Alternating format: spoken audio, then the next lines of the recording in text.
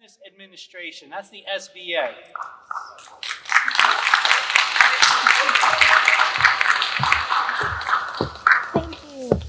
Thank you, Eric. Hey, everybody. Now, come on. A little louder. Come on. Let's get the energy up. Hey, everybody.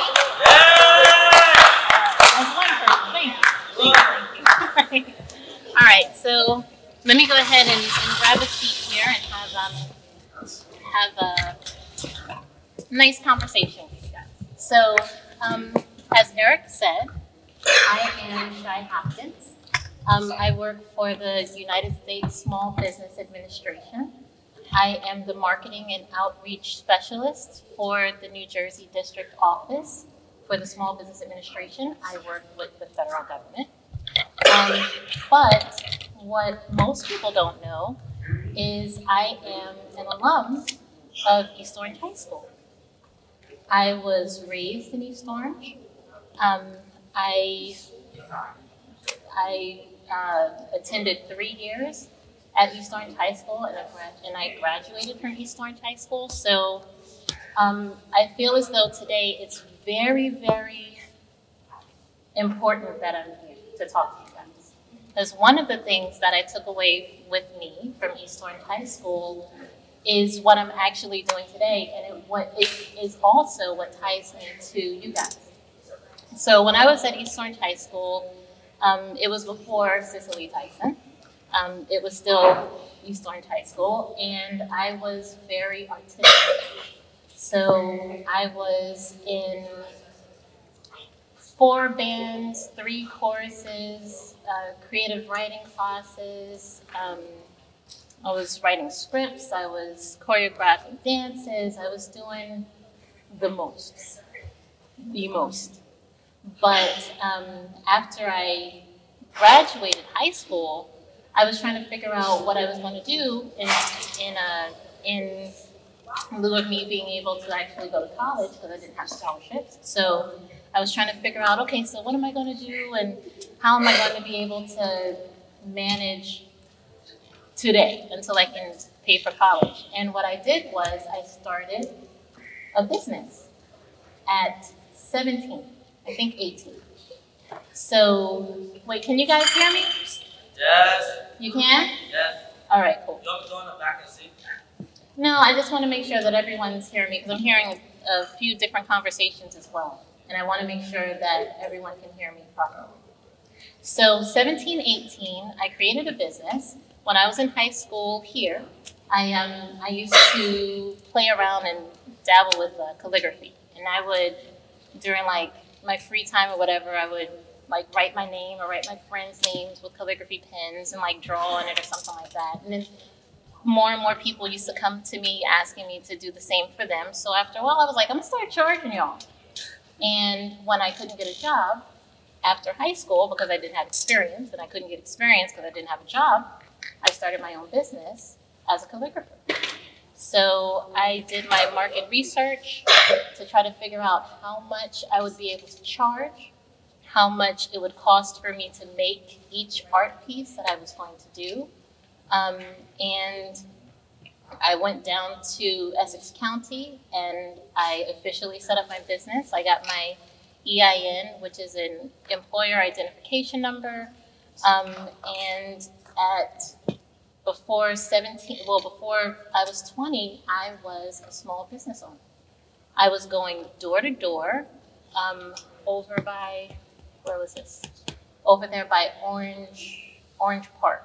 Like, I can't even remember the name of the street because I've been away for so long. But I used to go door to door getting orders from people so that I would be able to make some money.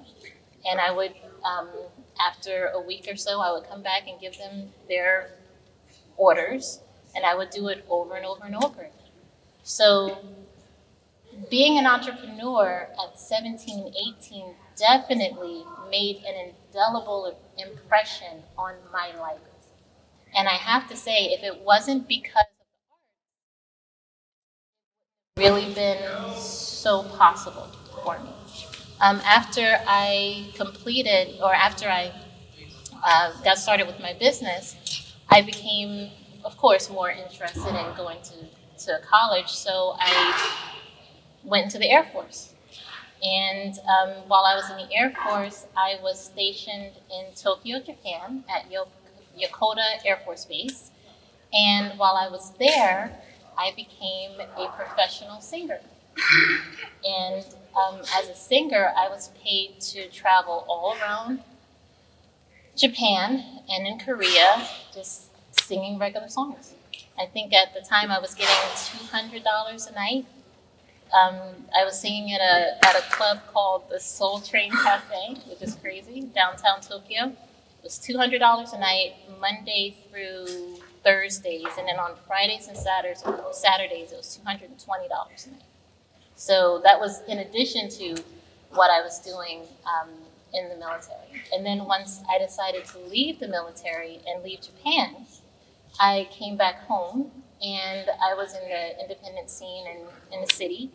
And while I was there, I went back to my entrepreneurial roots and learned how to build my own website, learned how to manage my own social media, learned how to write my own bio.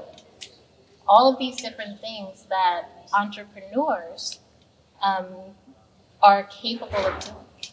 And after that, I wound up going to the NJSBDC, otherwise known as the New Jersey Small Business Development Center, so that I could try to get some additional insight on how to work my music business, and started working there, helping other people with their business, which kind of led me to the Small Business Administration.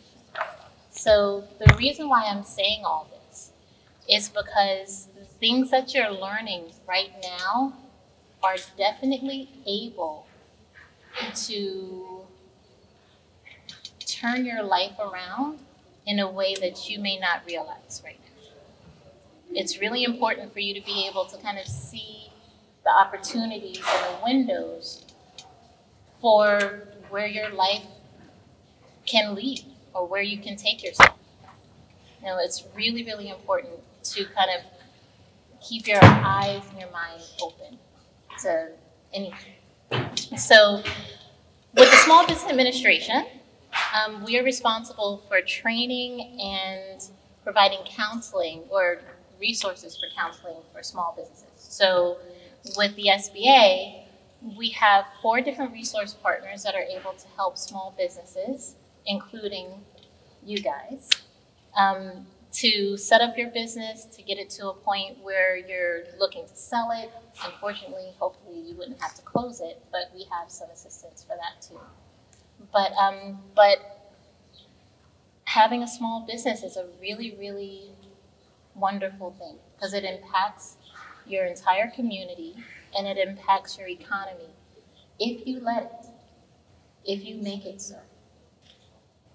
So I just want to make sure that you all understand that there are options for you, even if you don't think that there are options, even if other people aren't sharing with you those options. You just have to kind of keep it in the back of your mind. Because getting an EIN number is free.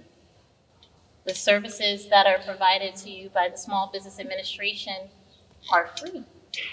Your tax dollars are already paying for it. So, yeah, that's pretty much it. Do you guys have any questions or anything?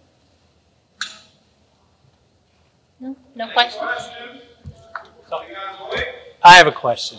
Okay. I have a question. I'll start it off. And do we have a microphone down there or no? This is it? All right, I'm not going to throw it at you. Just, okay. So, at what point, if somebody wants to, if you're starting a small business, when are they calling you? At what point are they calling you to help find those resources? And are these what are these resources costing you? Okay, thank you. Good question. So if you're calling because you have an idea for a business, actually we get calls from people in all phases of their business, whether they have an idea, whether they started to work on their idea and actually, legalize their idea as far as making sure that their business is officially a New Jersey business where you're able to pay taxes on it, But people call us because they want to work with other businesses or corporations, or like say, as an example, FIFA. The World Cup is coming here in 2026. When they come to Red Bull Stadium, they're going to need things. The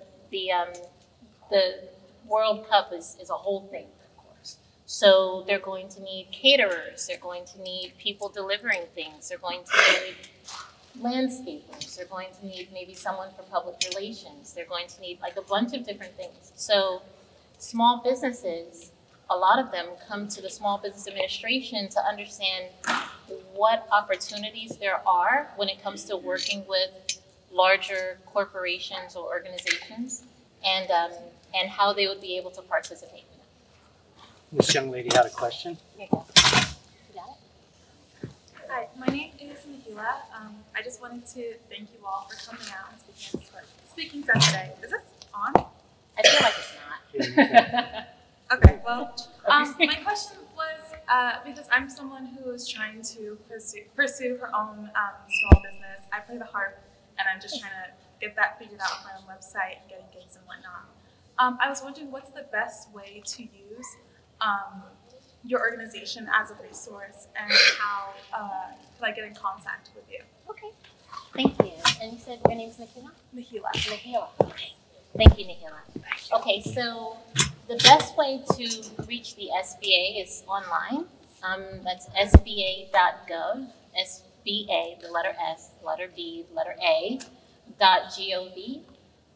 There's a lot of information on that website.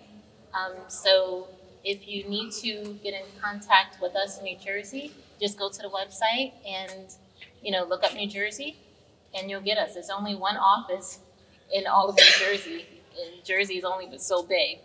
So it's really, really easy to get a hold of us, but I can make sure that you have a copy of my business card too. So if you want to ask any questions or whatever, just feel free. Okay. Thank you. You're welcome. All right. Are there any other questions that anyone can ask?